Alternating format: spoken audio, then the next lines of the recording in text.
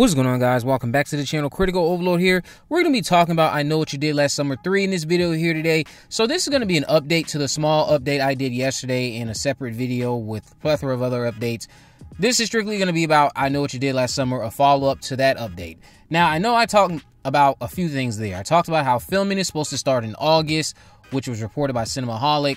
I also talked about Freddie Prinze Jr. going over his status with the project and how he hopes everything will work out. But the biggest bombshell that came was this mishap from Screen Rant, in which it was noted in their article, they've since removed it and retracted this, that Brandy, well, not specifically anything about Brandy, but it said that I Know What You Did Last Summer, the upcoming film, would be a direct continuation to the original, ignoring previous sequels.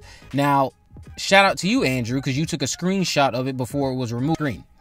So what had happened was I said, you know what? Why don't I go fishing today? So I put out a tweet saying what was noted, because that's what they had in their article. And I had a feeling something might happen because of the fact that, of course, it would gain traction and it might get the attention of certain people who are involved with the project. And lo and behold, it got the attention of Jen Robinson herself, who is going to be directing the upcoming film and also co-writing it, I believe, as well. So she chimed in, quote tweeting my tweet, and said, "It is definitely not. I still know what you did last summer is canon. Hope this helps." So she cleared that up with ease, and my fishing was a success, because I just thought to myself, hey, you know what? Maybe if I put this out there, it'll get enough attention and somebody will denounce it or confirm it, and we got the denouncing that we all wanted. Because, of course, the minute I put the tweet out, it was backed up, of course, at the article in the time. It was backed up by it. They, again, have now since removed it. That started getting everyone, not everyone, but, of course, most people looking forward to Brandy's return all worked up, because they're like, oh, no, Karla won't be back. Karla. Oh, fuck this movie. And, oh, well, if they're going to ignore that, I'm going to ignore this movie. And then now we have confirmation you don't have to worry about that. Everyone's blood pressure can come back down. We can all look forward to the movie now, hopefully. But I will say I am a little bit shocked that they are keeping it canon.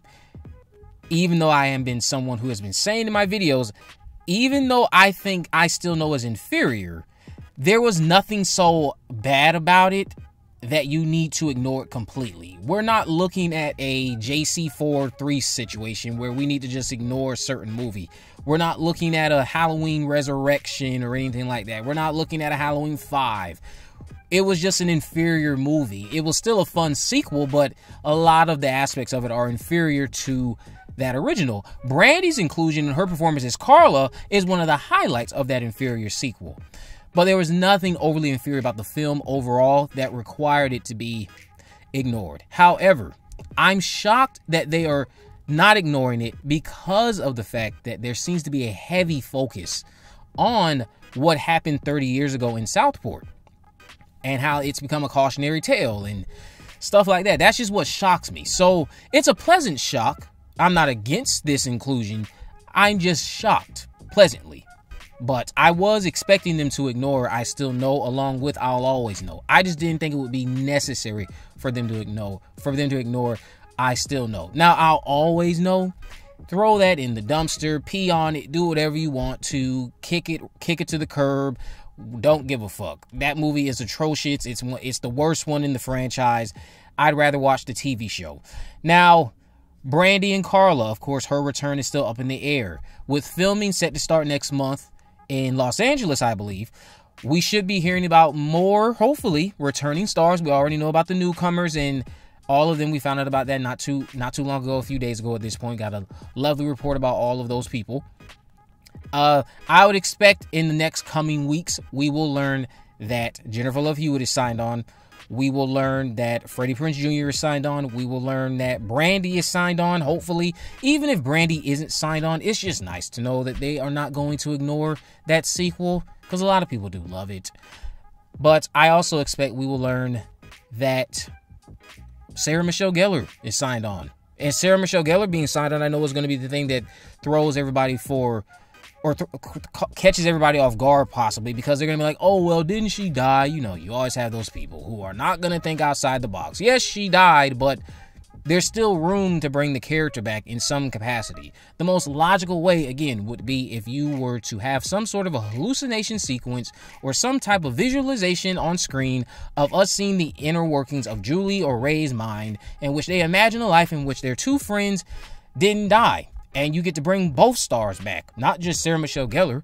You can bring both of them back.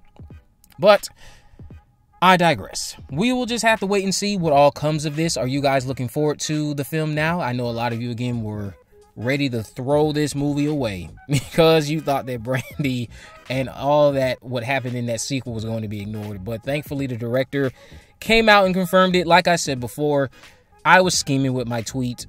When Andrew, when you sent me that, you and me both talked about it. I said, why don't I just put out a tweet and see what happens? Why don't I go fishing? And we caught something. The director has chimed in to let us know that the second film is still canon. So everybody can sleep well. Everybody can move on and possibly be looking forward to this. Again, the rumored details seem to indicate that we're going to be on a group of characters that possibly are not related to the previous stars, which is fine. Because, you know, not every legacy sequel needs to be focused on the kids and stuff like that. They don't all need to be relatives. You don't need to do that. But it's possible that some of them are. It just does not seem like the characters I've heard about, Ava and Milo, they don't seem to be related to anyone that was involved in the incident with Ben Willis 30 years ago. It sounds like they're all a group of friends, possibly in college. Like I mentioned, there's an engagement party where their said engagement party is supposed to have the accident that occurs. Then the story will jump a year later. So we'll wait and see what comes of this. But it was nice to see Jen clear this up for us yesterday. Well, yeah, yesterday at this point, because today is a new day by the time I've uploaded this. If you haven't already, of course, make sure you go ahead and subscribe. Turn on post notifications so you can never miss a video. In the description, I'll have links to all my social media accounts. I am on Facebook, Twitter, and Instagram. You can message me there to let me know if there's any movies, news, or reviews you'd like me to cover in the future. And with all that in mind, guys, I will see you in the next video.